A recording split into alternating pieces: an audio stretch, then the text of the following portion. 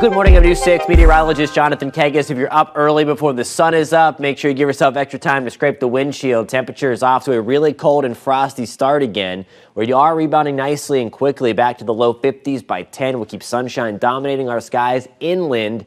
High temperatures today back to the upper 60s.